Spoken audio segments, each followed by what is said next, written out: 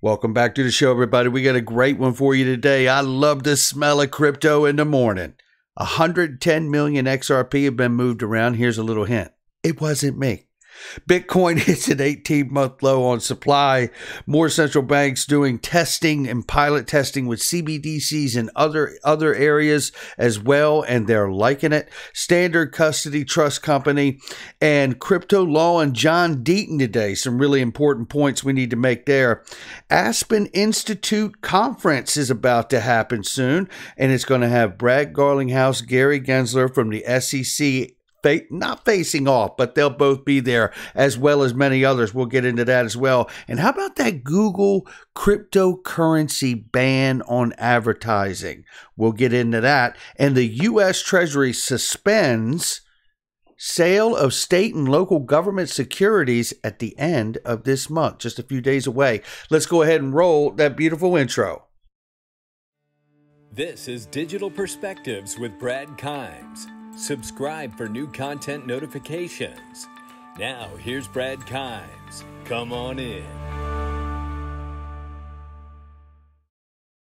Welcome back to the show, everybody. You can follow me on Twitter at BackupBradleyAbove and everything that we're talking about here today. $1.387 trillion cryptocurrency market cap, ladies and gentlemen. That's where we're at today. Bitcoin coming in at 33,893. It's up 8.25% on the 7-day, half of that on the 24-hour. Maybe we are turning around, right? I can tell you there's about 50 billion or so, maybe a little more than that, that's come back into the crypto market space. We were at 1.33 something yesterday. So encouraging. We're up 4.47 overall on the crypto market cap as well. Let's look down here very quickly at XRP. 60 cents, baby. 2.72% on the 24-hour, 5.39% on the 7-day. So half of that gain has been in the last 24 hours with the return of some of that money, it appears. Let's take a look at the range right now. And we see that it is 68 or 0.6089 is the price right now. The bottom of the range is at 0.5778 and the top of the range is at 0.6139. We'll keep an eye on it, but it does look like it's showing some strong energy today. Maybe we will push and stay above that 60-cent range. Challenge that next resistance point, I believe at 72 cents, if my memory serves me correctly. And if so, we could be looking and staring down the barrel of $1 XRP much sooner than any of us really think.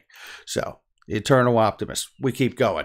This is Bernard. Shout out to Bernard. And it says, I wonder if this has anything to do with my XRP transfer from Bittrue and Binance yesterday that hasn't appeared until now. I'm sure I transferred it rightfully. I'm sure you did too, Bernard, but I can tell you that the Ripple and Binance caught on radar as 110 million XRP got moved while the company keeps bolstering its fair notice defense in the lawsuit against the SEC. I tell you, you wonder, where's it all going to? Is this preparing for a hashtag relist? Or is this, just them handling ODL in other areas and regions of the country and participating in it? I don't know the answer to it, but it does fascinate me to see so many XRP being moved around while U.S. retail investors are largely handicapped from getting it. All right, looking right here, I get a lot of questions about a lot of different things. One of them is what is hedging, right? And just in short, hedging, an example of hedging is like picking something. Let's say if you're invested in the stock market, you feel like the stock market may have a bad time coming. Like you may see some downside in that, and you may say, hey, I don't want to exit my position there, but I want to hedge and own something else that may either hold its value while the market goes down or even go up because it doesn't or does correlate with whatever your position is in stocks. And people normally do that with something like metals, gold and silver, things of that nature. But this is the fastest 10-second definition of hedging I've ever seen in my life. I want you to take a look at this and watch this gentleman right here do his bit of hedging to this car splashing water.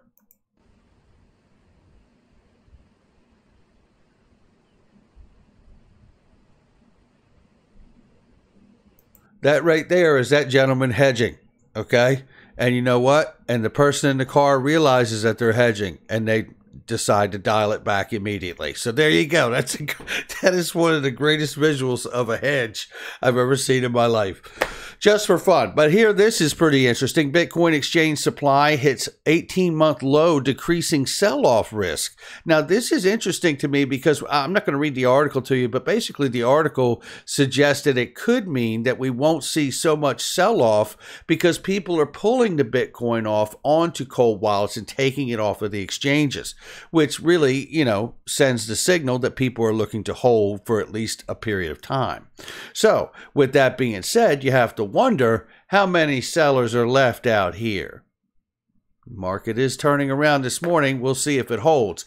This is very good news, and shout out to Cardano and Charles Hoskinson and the whole Cardano team. Cardano to become compatible with browsers via new upgrade.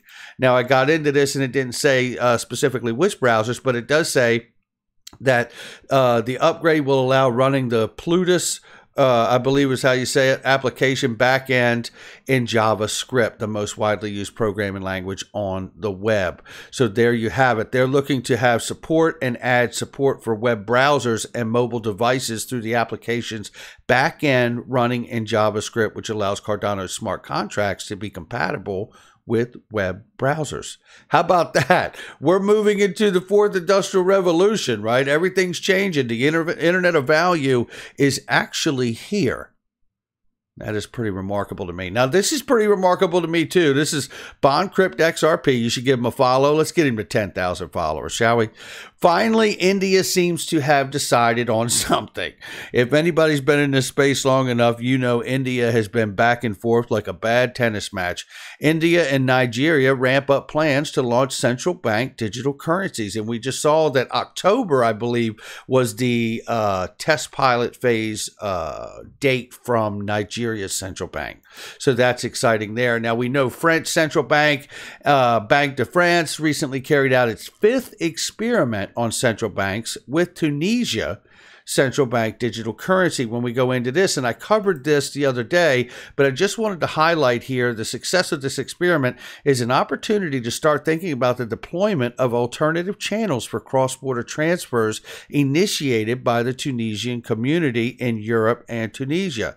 And it says here, as press statement explained, this experiment involved a simulation on a private blockchain of the issuance and settlement of unlisted securities, and of the settlement of listed securities. Settlement of securities were simulated by central bank digital currency issued on the blockchain. This to me is phenomenal because it just goes to show you how all of these different pilot phases are, in some cases, taking on very, very specific tasks to make sure that these work in these settings. And I tell you, I think this is just as fine an example as any that lets us know that there is a new day coming and the central banks will absolutely be a part of it. They are excited about this opportunity, the success of the experiment, right? This is where we're going. I mean, one of these days, price is going to match all of this fundamental news, and I have a feeling the catalyst will become regulation. It will come from clarity, I should say, right? Now, here's some more clarity right here. This is from James Rule XRP. Shout out to you, my friend. Standard Custody and Trust Company are alive and well. Now, I'm not saying they're live. I'm just saying they're alive and well. Now, what I want to remind people about this is that obviously this has ties right on back to Ripple with Arthur Brito and David Schwartz. Standard Custody offers secure custody solutions that stand up to the strictest regulations and unlock the value of digital assets for institutional investors. This is exciting to me. It really, really is. And look, when you go into this, let's see if I can get it here. Here we go. So there's Arthur Brito's comment. We combine blockchain, institutional, and HSM expertise to create inspired solution to address today's problems. Arthur Brito, president and founder, not pictured. It's fascinating to me. Jack McLeod, CEO. David Schwartz, shout out to David. Antoinette O'Gorman, formerly of Ripple as well. And coming down here, and all these people are remarkable, but Tim Keeney. Tim Keeney used to be on the board and executive for BNY Mellon.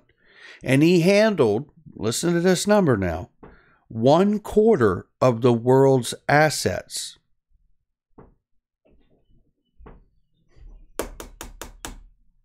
Is this thing on? He handled 1/4 of the world's global assets.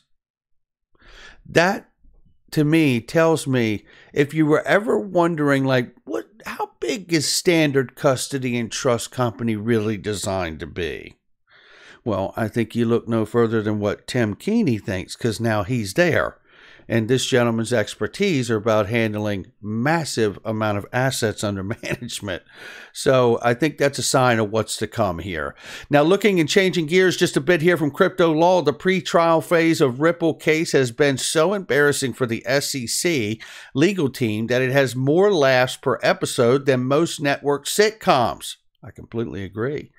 Senator Warren's letter to Gensler as a power grab. Now, this is interesting because when I go into this, I was like, oh, whoa, hold up a minute.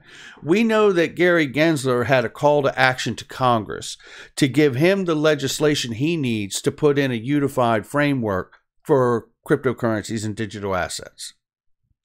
Senator Warren responded back and said, you have until July 28, Gary Gensler, to get us what you think needs to be a part of this crypto regulation. But this article goes into the idea that Elizabeth Warren and Gary Gensler could potentially harm cryptocurrency space, and especially Elizabeth Warren. It's said here in the summary here that Elizabeth Warren is an enemy to cryptocurrency. Experts believe Warren is colluding with anti-crypto zealots inside the SEC to cut crypto down before agency can legitimize it. The U.S. Securities Exchange Commission, Gary Gensler, had best not move in Warren's direction too decisively. And I don't know that he will, to be honest with you. So I don't want to be an alarmist here. But what I do want to remind you here, Elizabeth Warren has made herself clear that she sees cryptocurrencies as a bogus private digital money and a kind of social pestilence that needs to be annihilated through regulation. In short, she has no idea what blockchain technology is, what it does, how it works, or why people use it.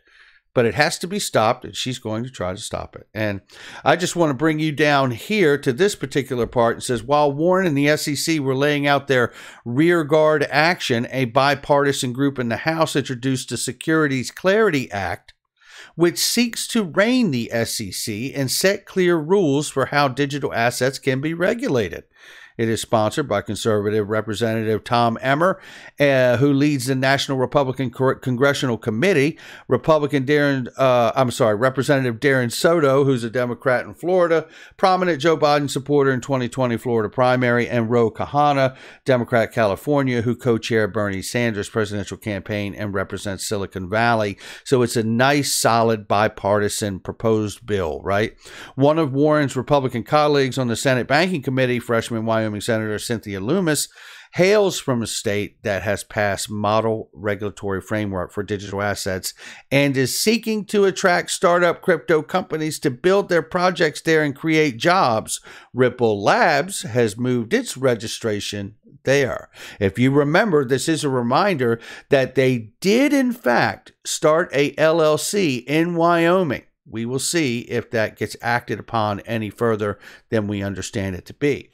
Looking here, this is John Deaton reminding all of us that recently has been floated that Stellar will be involved in a MoneyGram purchase of MoneyGram itself via third party.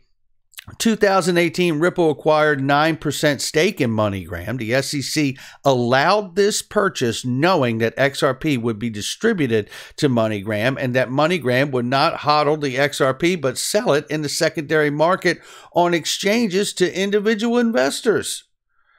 And then 2 years later, we see what BondCrypt has here, which I don't know if his tweet's still available or not. There it is. Yeah. And we covered this when it came out. Ripple rivals Stellar in talks to acquire MoneyGram. Stellar Network is reportedly cooperating with global private equity firm Advent International to buy leading money transfer company MoneyGram, according to Bloomberg report. Now, with that being said, that is a point I used to make all the time when the SEC complaint first came out. It's like, wait a minute, the SEC had to approve the partnership with Ripple and MoneyGram when that happened, and they knew full well how they felt about XRP then. That's why something very funny business has been going on with the SEC from day one around Ripple and XRP. This is a little chilling right here. I'm not even going to kid you here. This is the U.S. Treasury will suspend sale of state and local government securities on July 30th. From Gold Telegraph, Treasury will need to start taking certain additional extraordinary measures to prevent U.S. default if Congress does not act by August 2nd. This is pretty interesting. I mean, obviously we've seen Congress back up against the wall in the 11th hour. They extend the debt ceiling and things of that nature. This may very well be another one of those moments. But the reality is it's a real stark reminder of what kind of situation the economy is in, not just in the United States, but globally. There's trouble coming, and they better get to fixing it. I can tell you that. Very interesting that both of these gentlemen will be speaking at this same event at the same time, August 3rd. Google just so happens to be lifting the ban on advertising crypto. And what are we talking about? Well, we're talking about this from T-Hole Bedick, I guess it is. XRP, shout out to you for this post here. AspenInstitute is what we're talking about. And Anya Manuel from Ripple is going to be there. We see Jin Lequan, I don't know how you say it, excuse me, President, Asian Infrastructure Investment Bank, and so many others. Stuart Levy from Diem Association is going to be there. Remember, Diem recently moved from where? They moved from Switzerland, withdrew their applications, moved back to the United States, and Christian Catalini from Diem also told us, we'll use Diem a placeholder for the actual digital United States dollar once it is ready. That's the word on the street. And we see Brad Garlinghouse will also be here, as well as Gary Gensler. Let's take a look at this really quickly. There's old Brad Garlinghouse right there bringing it in. Yeah, you know it. Then we got Ron Green, CISO, MasterCard. And there is Stuart Levy, CEO, Diem Association. And if we go back here, we will see... And let me just get this. There it is. Gary Gensler himself from the Securities Exchange Commission. Now, what's interesting about all of this is, it's thought leaders from different areas of industry talking about what they think are important for the next year plan or whatever's coming up. Crypto, digital assets, stable coins are on the table. This is a huge discussion because the reality is, if you're looking at what's going on in the traditional economy, like with the U.S. information we just looked at with the Treasury, they need to reignite the economy. And one of the ways to do that is through digital money and digital assets. With the right payment networks, you could really reignite the economy with the velocity of money. How quickly you can move money from one hand to another, eliminating everyone to have these enormous deep balances to cover daily payment flows. If you could solve that problem as you reignite and refire up the economy, you could really make the pain threshold, I think, a lot smaller than what it would be otherwise. Anyway, that's what we're talking about here. This is exciting. And don't forget, at the same time that is happening with that conference, and it should be interesting to see if we find that Gary Gensler and Brad Garlinghouse end up being even on the same stage. We don't know if that'll happen, though. But Google to reverse its crypto exchange and wallet advertisement ban. Now, think of all of this coming together cumulatively here. What is it that Google knows that they're going to lift their advertisement ban on crypto and exchanges starting August 3rd? Isn't that interesting? What is it that Google knows that it's all of a sudden okay to start letting exchanges and crypto companies advertise again? What do they know that's coming? The other question to this is, and what exchanges and what companies ever in the world would begin a huge, deep position in a marketing campaign unless they fully understood that the benefits would be remarkable? And maybe, just maybe, that's going to be due to the fact that we get some kind of regulation and legislation that clears the path to not stifle innovation for digital assets and crypto going forward. That would be remarkable. I think the signs are showing us things are going in the right direction. Whenever it jumps, I don't know. But Google knows something, and they feel like it's okay to lift a ban on crypto advertising starting, next week or so? Pretty remarkable where things are going here. I can only expect that more advertising will bring more money and more people into this space. That's going to do it for me. Make sure you hit the like and subscribe. Leave a comment below. Don't forget about unstoppable domains. Pure VPN, one of the many different ways I hide my anonymity online. And I Trust Capital, the best gold, crypto, silver IRA. Check out all the links in the description and comment box. They're trusted, vetted links of products and services I use each and every day. I'll catch all of you on the next one.